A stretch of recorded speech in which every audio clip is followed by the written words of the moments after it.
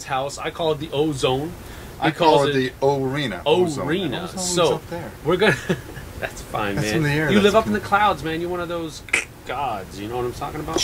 Lightning. Yeah, bolt. lightning bolts and stuff. Yeah. Anyway, we're gonna be doing 3 videos here of, this is the first of playthroughs for our Jack Vassal Memorial Fund winners. We have been doing battling brushes for 3 games. Guildball. Correct. Wrath of Kings from Cool Mini or Not. Guildball is from SteamForged Games, and then we're also going to do Blood Bowl. This guy's like one of his favorite games. One of my favorite games from Games Workshop. So this video is going to be a playthrough of Guildball from SteamForged Games. So we're going to break down on the table, show you how it plays. Now, a couple caveats. We are not masters at this game. No, but you're going to be able to see out of these 3 videos, is Guildball better than Blood Bowl? We'll see. We'll see. We'll see. You'll have to make that determination on your own. But generally speaking, we're not masters. We might make some mistakes. It's not like we play this game a lot. So we're basically just fumbling through, trying to give you a basic idea of how the game plays. So let's get down to the table. Sam, take it away, my friend. Alrighty, so we are here at, what did you call it earlier? The O-Zone? The O-Arena. Oh, the O-Arena. What's the O-Zone? It's your house, bro. My O-Zone. Alright, so anyway, we are at the O-Zone, and that means that there are going to be some differences. Rob, why don't you explain those differences? First of all, you may hear a dog. You may hear kids. You may hear TV. You may hear reality TV. That's just the way it rolls here. This isn't Dice Tower Studios. We're trying to get done these 3 battling brushes that we had done for the Jack Vassal Memorial Auction. And we finally, believe it or not, actually have had time to get all 3 of them done here right after the Mighty Dice Tower Con 2017. Cool. So we're pretty excited. We've had a great time, but the gameplay didn't stop. We just kept on going. We brought it all the way to my house. Brought it back. So we are playing Guildball, the first of 3. So, all right. So we've already kind of determined who is going to be kicking off, who's going to be receiving. Rob won the. I was thinking the roll off, but Rob has won the roll off, so he elected to receive the ball. So Brisket here is going to be the person kicking off. She's going to kick off in a. Let's see. She has a kick of 6 inches, so we're going to go ahead and get that kick. Well, first of all, she gets a free jog because she's kicking off. That's true. Yes. So that's just going to be a regular old 5 inches here. So we're going to do that, and that moves her to here. The ball comes with her, and then she gets a 6-inch kick, which will be like. So we're going to put it in that direction right over there. Now after that we need to do a scatter to make sure that it's the other one. Oh, it's the other? Yeah. Man. No worries. Oh, that's why it fits. We're gonna that's why it fits. Whoa, we're gonna do that. Where are you throwing that ball, bro? And we're going to roll to see how far. That's a 6. So it scatters in this direction. And how far does it scatter? Another 6 inches. Okay, so 6 inches, like so. Boom, like that. All right. All right. So and that is that. Now that the ball has been kicked off, we're going to start our maintenance phase. Now, there are no conditions or anything that we have to worry about at the back, but we do have to generate influence. So I generate up to 7 influence, and I am going to attribute that in such a manner. And my team of 3 players is going to initiate 5 influence, so we're going to give Boar 1, Shank 2, and Brisket 2 as well. Brisket, he sounds like a sandwich. She sounds like a sandwich. Oh, excuse me. Get it right, boyo. Whoa, easy. All right, so for my first move, what I'm going to do is I am actually going to let me see the ruler if you don't mind, because I do get the pre-measure to make sure I'm within range of stuff. So I am going to jog to the ball like so. That does not cost me any influence to do such. Okay. All right. So in doing so, oh, thank you. You're welcome. In doing so, now I have to roll to see if I pick up the ball. Okay. Okay, so that is, no, actually the ball just attaches snaps to me. As long as you're within 1 inch. As long as I'm within 1 inch. So that is my go. All right, and so now it is my turn to activate sum 1. So let's see here. We're going to do a... Well, actually, you know something? I forgot that I can perform a kick, can I? Yeah. Okay. So I had... Because I didn't use any of that influence, I was wondering why I had so much. Now, my kick is 8 inches, which will be just enough to get it within 1 inch of him. Okay. So I'm going to try to do that. I roll 4 dice. I have to get a 4 or better on 4 dice. Got it. And I barely do that. So you overwhelmingly did that. Overwhelmingly do that. Now that cost me one influence. So now, because the ball is within 1 inch of my friend here, Grayscales, what a name. It snaps right to him. Okay. Now it's your go. I apologize for my mistake. No worries. Since this is the first time we are playing this. All right, well, we're going to go ahead and sprint with Shank. And Shank has a sprint of 8 inches, so it'll be really simple. We just move him right up here like this, and that costs 1 influence point. That's all for me. Well, seeing that that punk is getting in my wheelbarrow, I am going to spend 1 influence and perform a sprint. And that's going to cost 1. And my good friend, the Kraken, is coming a cracking. Yeah, okay. He's going to crack his own skull is what he's going to do. Whoa. This is a friendly game, pal. All right, Boar is also going to sprint. And that'll be a good 6 inches as well, so we'll go right up like that. That costs him an influence as well. So you're up. All right. It's plus 2 deep. Oh, okay. Well, I think what I'm going to do is I am going to spend 1 influence to move a sprint. But I'm going to spend another influence to put on Decoy. And Decoy gives this model plus 2 defense. Okay. Okay? So, by doing that, I'm going to move 7 right this way here. And taking the ball with me, I'm going to go right here. And, of course, have my newly acquired defensive move right there. Alrighty.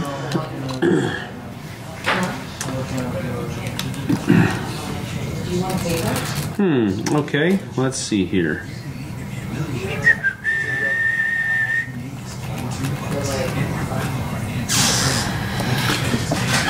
And as he thinks and ponders, you have to understand that we have gone through 4 days of complete painting. Painting mayhem. Painting mayhem. And if you all went to the Dice Tower Con, I hope you had a great time. We really enjoyed meeting you and teaching you how to paint as beautifully as we do right here. Oh, whatever, dude. Yeah, we do the best we can. We're hacks. Yes. All right, so we're going to go ahead and make just a sprint move for Brisket as well. She moves 8. And so she'll go like so. Takes 1 of her influence. And you're up. So when something happens, we're going to key back on here because we are doing this as a taped and not a live event. So when something exciting happens, we'll get back to you. We'll get back to you. And we'll pop it on and we'll explain what happened and how it happened here at the arena. So things are not going pretty for me. My shark, that's what his name is, has already taken 4 damage because he ran up the field and just decided to get sandwiched by these 2 guys. 5 damage, actually. That's what I said, 5 damage. You said 4. 5 damage. This big idiot just roamed out and is pointing at something. I don't know. Maybe he sees somebody in the stand. I want hot dog. She has no idea where she's going. No, she just cut him off from coming around this side of the field. I had no idea. Talking about. And he is just, I don't know, he's doing the 2-step. Yeah, he's doing the 2-step. He's line dancing over there. So we're going to move into our next turn. So let's see what happens here. First thing, Quick Foot goes away as ability. So does my torn hamstring. Any unused influence disappears. All effects are removed, and now we generate influence again. Actually, we roll for initiative. Now, during that, because you were able to hit me twice, you have 2 momentum points. That's correct. So I get +2 to my die roll? Yes, you do. And of course. You have a 4.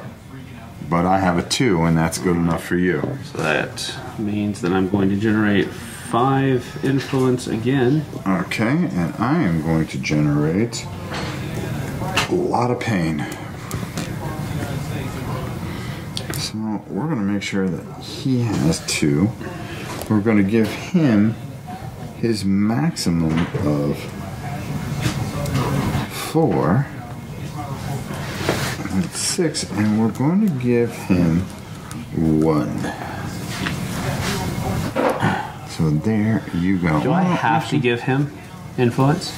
Because he doesn't have any special abilities that cost influence. Which means he can't attack. Which no big deal to me. He can't attack without influence. He cannot attack without influence. It costs an influence to attack. Okay. It costs an influence. You can jog, but that's about it. Oh, he decided to give one of those. Fine. It is your go, my friend. So I have initiative here. Mm-hmm. So Boar is just going to wail on Shark again. Okay. And Boar has a attack, which means how many dice I roll of 8. 8. And so I roll my 8 dice, and I'm going to... now, her defense is... You forgot to subtract 1 that last time you hurt her. 1 die. No, I did. The last time I heard her, it was with him. Oh, okay. Yeah, and I did that. Okay. So it's him, her defense. Her defense is 4+. 4+. So I got to roll 4 pluses here, which I get 4.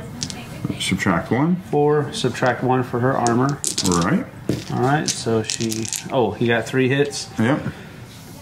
So we look on his, we look on his columns here, and that means I can do one of these things. So I can do 1 damage, 2 damage, I can knock her back, I can knock her down, or I can get 1 Guildball point, which I can use on one of my abilities down here.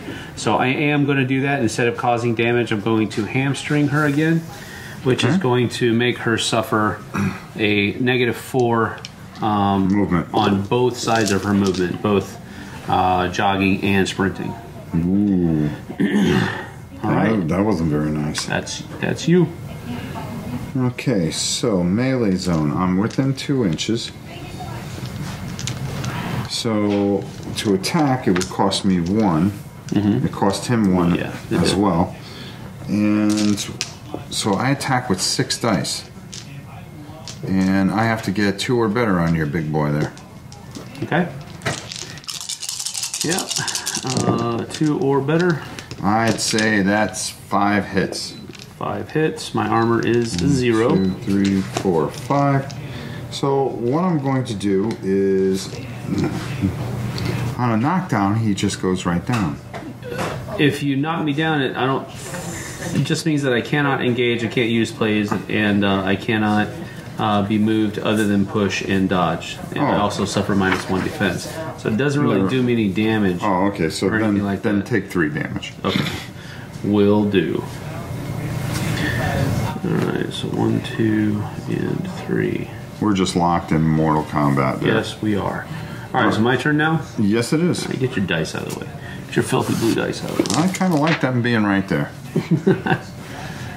Alright, so we're going to go ahead and Brisket is going to sprint. Let's see. She's going to sprint 8 inches here. So she's going to go like so. Alright, and that cost her a influence. Alright. Now, what's going to happen is the Kraken, after we just cracked those models know, that right? we have to send away, is going to charge for 2. Yep. And come back and say, wait a minute. I just remember the hot dog's over there. You wouldn't hit a lady. Oh, yes, I would. And Healy rolls 5 dice. You heard it here first. Yeah, he would. Rob Oren would hit a lady. Now, so, what's her? Oh, well, Four? it's a 4+ and she has 1 armor. All right. Oh, that's a bunch of whiffing right there, baby. Yeah, that's a whole bunch of. So you got a 1 hit. Yep. But that 1 will do 1 damage. Tis but a scratch. And it is your go. Alright. So we're going to have Shank here make an attack, and he is within the melee zone of Shark, so we're not going to charge or anything like that. We actually can't charge. So we're just going to make an attack here. We get 6 dice, so that's 4, 2, making 6. 4s are better? 4s or better. Alright, so that's 1, 2, 3, 4.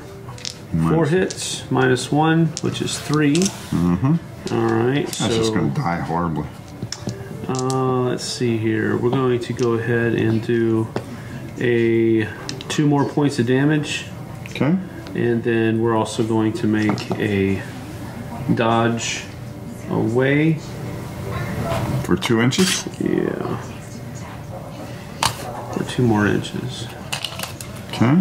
So we're going to do this. So you also gain a momentum for that as well. Yes. But that was 1 influence. All right. And because you went first, my guy will be the final guy to go. And we're going to come. We just don't care.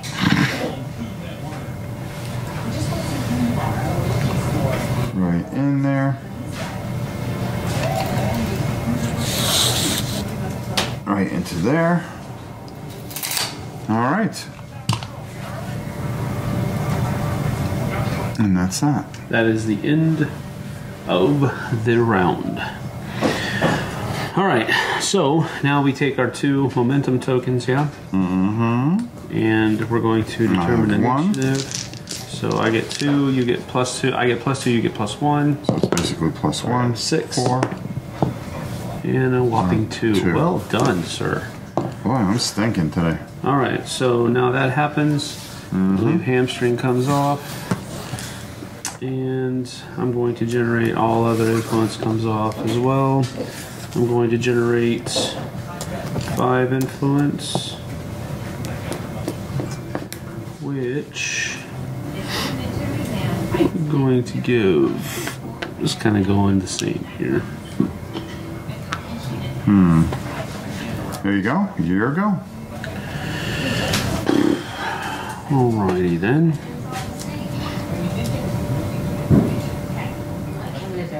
I think I'm going to charge with Shank here.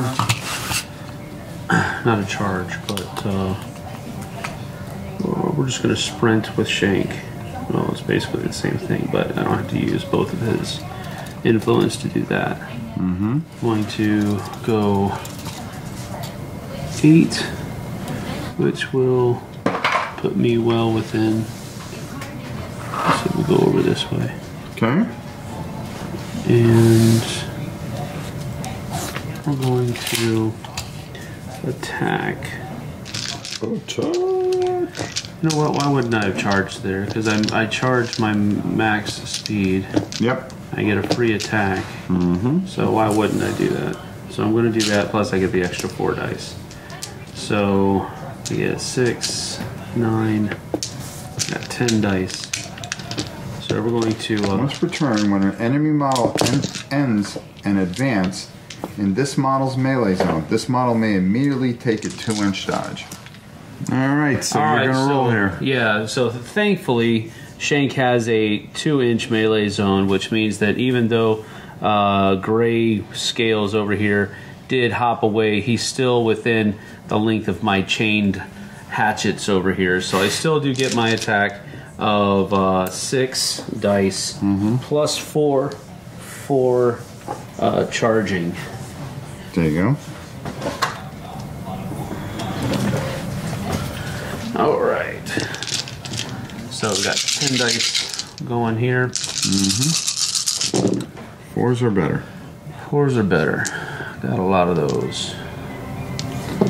Yeah, they all hit because he has no defense. He has no defense. All right. No armor. And no armor. Yeah. So that's 7 hits. So we got 1, 2, 3, 4, 5, 6, 7. So I did do a wraparound, so I can choose to do that one plus something else. So I think what we're going to do is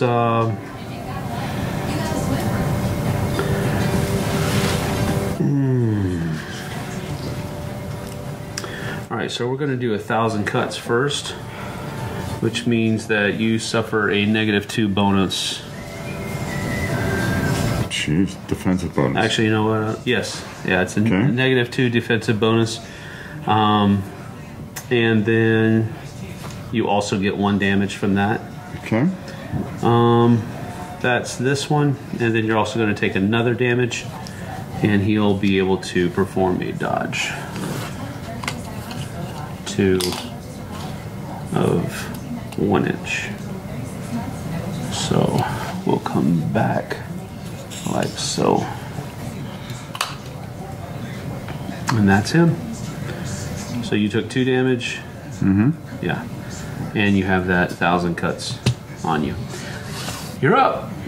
I'm going to kick the ball to him. Okay. And by doing that, there's a negative, isn't there? Passing the ball to a person that's engaged? Yep. Okay, if the kicker is engaged, it's -1 per engaged enemy. I don't think I'm within my zone anymore, so I don't think you're engaged with me. Intervening enemy target engaged is +1 to the target number. Okay. So your target number is, I believe, 4+ because of the passing it, so it's going to be a 5+. Okay.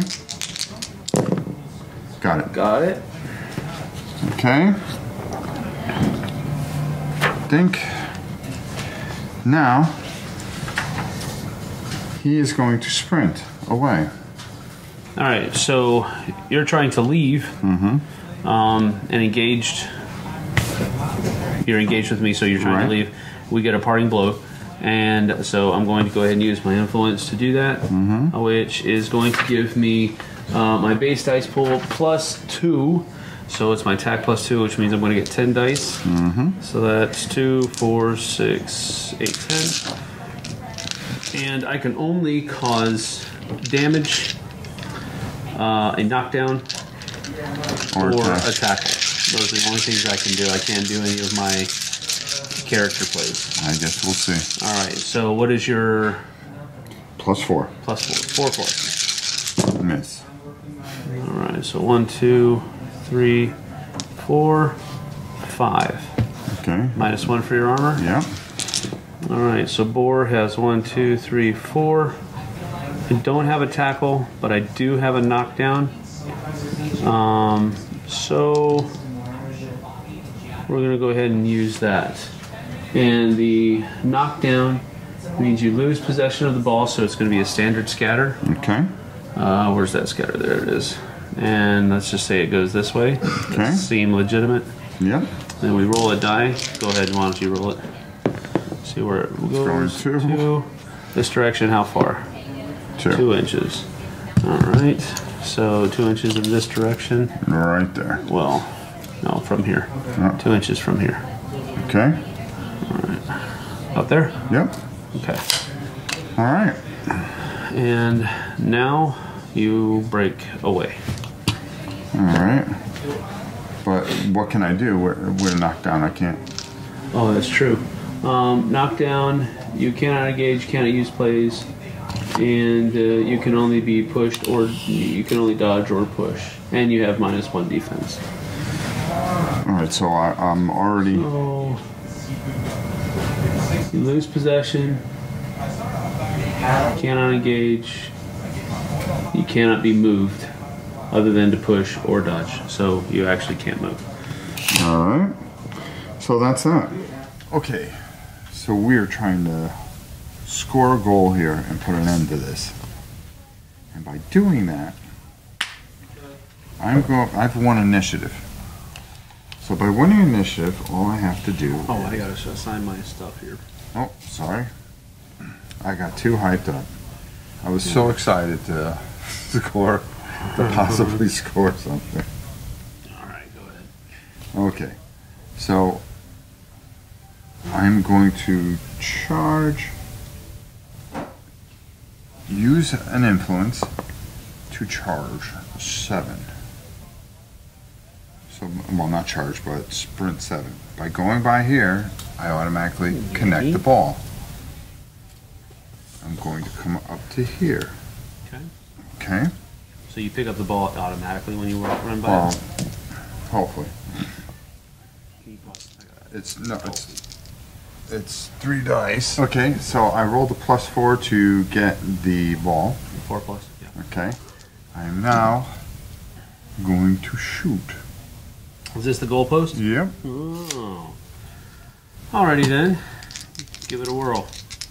And hopefully we can score. And we do. With a 6. So you have to roll a 6+ Yep. to score a goal. The ball, boink, And that. goal.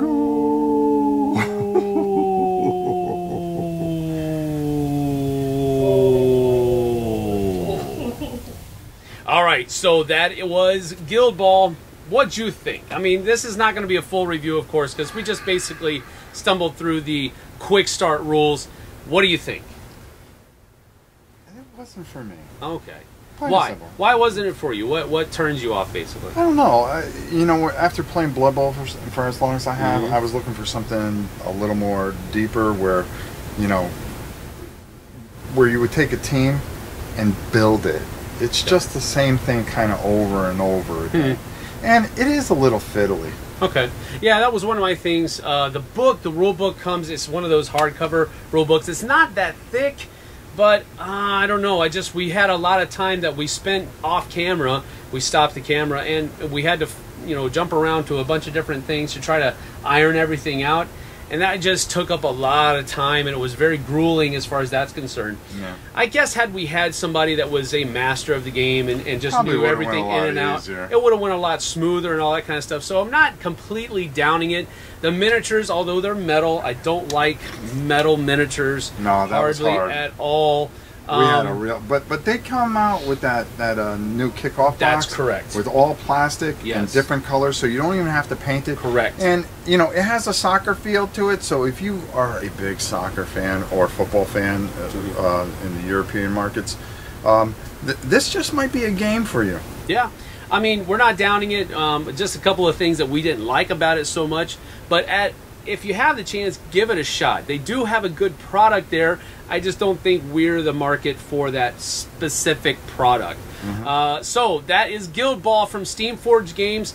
Go give it a check out. As always, I always say try before you buy, people. Don't ever take one person's word on it.